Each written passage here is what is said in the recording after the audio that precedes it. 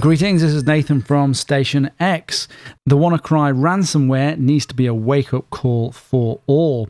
What many security experts, including myself, predicted for this year was an increase in ransomware infections, and particularly on soft targets with low security budgets like small businesses, hospitals, and Joe Public.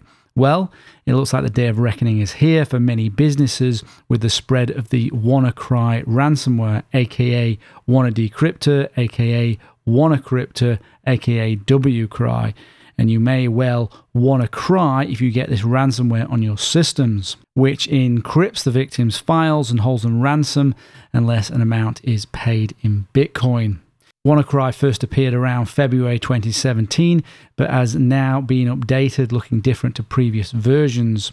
It has infected tens of thousands of computers in over 75 countries as of recording and is spreading. Currently, according to Avast, most of the infections are coming from Russia, the Ukraine, India, and Taiwan, but that is increasing. You can watch it spread. If you go to this URL here, you can see this is a map of the current infections, or at least known by Intel anyway.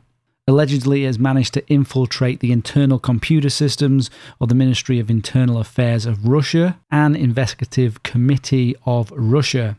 UK hospitals have effectively shut down and are turning away non-emergency patients. Currently, some 16 NHS organisations across the UK are affected, including several hospital trusts that have had their files encrypted. Users are told to cough up about $300 in bitcoins to restore the encrypted files. A number of Spanish firms were among the apparent victims elsewhere in Europe too. Telecoms giant Telefonica said in a statement that it was aware of a cybersecurity incident. Power firm Iberdrola and utility provider Gas Natural were also reported to have suffered from the outbreak. The WannaCry ransomware attacks are initiated using an SMB version 2 remote code execution in the Windows OS. This means it acts as a worm and moves from victim machine to victim machine, as long as those machines are vulnerable, each machine searching for new victims, meaning it spreads like wildfire. The stolen NSA Eternal Blue exploit, which was made publicly available through the Shadow Broker dump on April the 14th, 2017. This could have been used to weaponize the ransomware to exploit the SMB version 2 remote code vulnerability.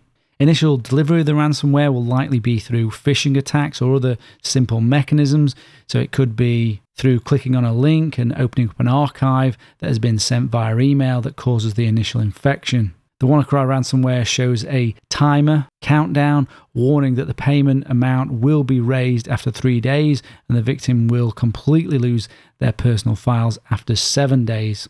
The transaction statistics of Bitcoin wallets used by WannaCry creators show that some of the victims have already paid the ransom.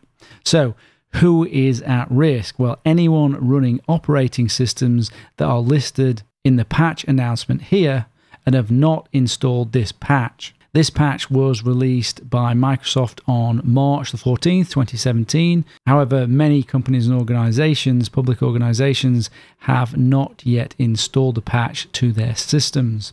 So how can you prevent WannaCry infection? Well, you need to install the official Windows patch MS17-010, which closes the SMB server vulnerability used in this ransomware attack. So if you have a Windows system, you need to check if you have the latest Windows update. If you've got the latest Windows update, then you are protected. You don't need to install this patch separately, just as long as you've got the latest patch level. You want to scan all your systems and you want to make sure that MS17-010 is patched and installed. And importantly, you need to make sure that all of your systems are backed up. All important data should be backed up, and it should be backed up on drives that are not accessible via your regular systems. So external hard drives, NAS, cloud storage. If you have any sort of backup like that's in Dropbox, that can just get encrypted as well, or other types of syncing backup services. So you want to back up in a way that that backup is isolated from your main system. And you need to have a solid security program going forward so that you take security seriously. and you need good people to be able to implement that security program. Weaponizing vulnerabilities into ransomware is not going to go away. If you care about your data and your systems, people and organizations need to take security seriously, because attackers are only going to become more ingenious. Ransomware is only going to become more widespread and more damaging. So please patch your systems now. This is Nathan from Station X signing off. If you want to know more about ransomware and how to protect yourself from ransomware, then why not check out our great courses here. Don't forget to like and subscribe.